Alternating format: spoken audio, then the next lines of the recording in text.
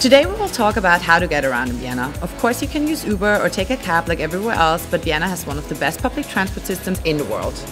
The subway, trams and buses come every few minutes, so it's incredibly easy to get around the city quickly, calmly and relaxed.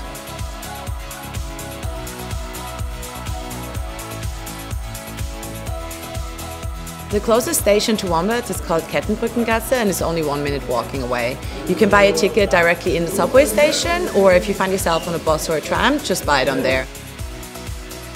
Tickets come in single ride tickets, 24 hour, 48 or 72 hours. The best part about the whole thing is that on the weekends the subway is 24 hours, so no need to spend any extra money on getting a taxi back to the hostel.